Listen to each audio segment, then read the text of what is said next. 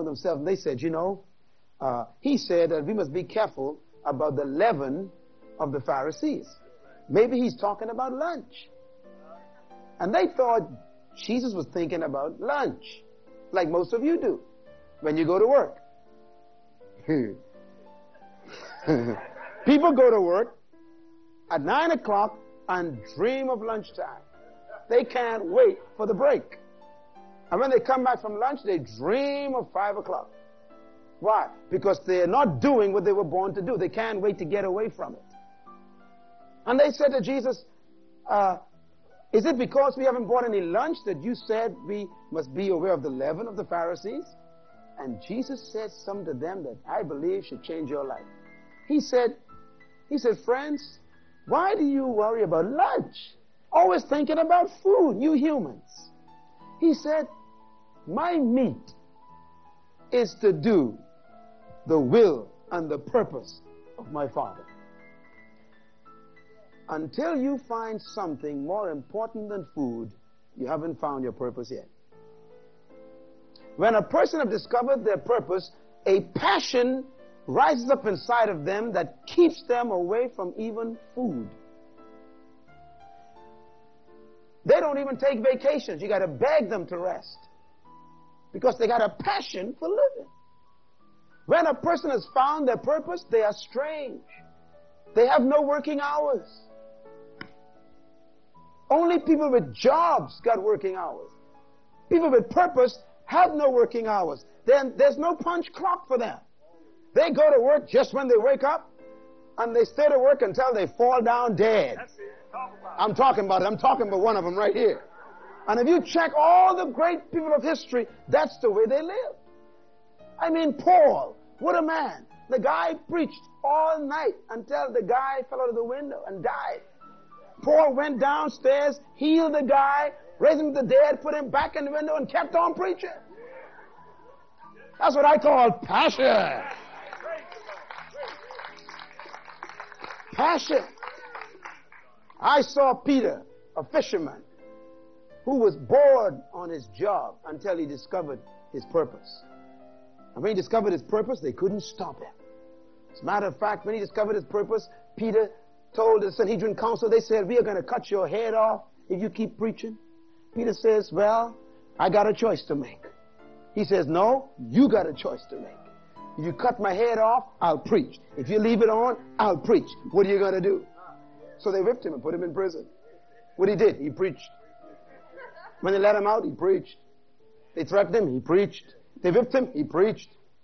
They ran him out of town, he preached. They stoned him, he preached. You see, when you got purpose, nothing stops you. Because there's a passion that is stronger than death. The same Peter who was afraid at the resurrection became an invincible man when he received a revelation of who he was born to be. Give the Lord a hand for passion. You and I, we must discover something that makes us have a reason for living beyond death. You know, Martin Luther King was a great man. And like all people who discovered their purposes, he took on a spirit that was very difficult to handle. You know, people heard Martin Luther's testimony as he spoke from the steps of the Lincoln Memorial years ago, and that great speech he gave, I have a dream. How many of you have ever heard that dream? You ever heard it before? Isn't that a great speech? But do you know that the greatest message this man ever gave was not on the steps of the Lincoln Memorial? His greatest message was given in a small little church in Alabama that could only seat maybe a couple hundred people. And he was speaking at this church service, and I remember listening to that speech, and I said to myself, that's the greatest statement the man ever made. What was it? He stood before those people, and by this time, they had threatened to kill him all over the country. He knew that there were people out there who did not agree with his philosophy, but he was born to do what he was doing. And you could see it in his eyes. You could almost feel it in every word he said. And do you know the words that spoke from that man's heart that was an indication of his passion and purpose was this? He said, it doesn't matter anymore Boy, that's a powerful statement. What are you waiting on? That's it. You see, you'll never change the world and impact your generation until you can say, it doesn't matter anymore.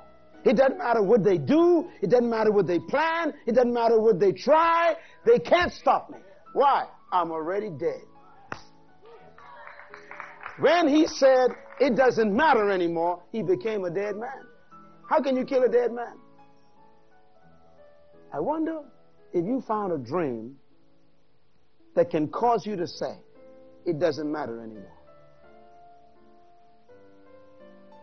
You know, that's how it is with me. What I was born to do is so clear. It's on paper.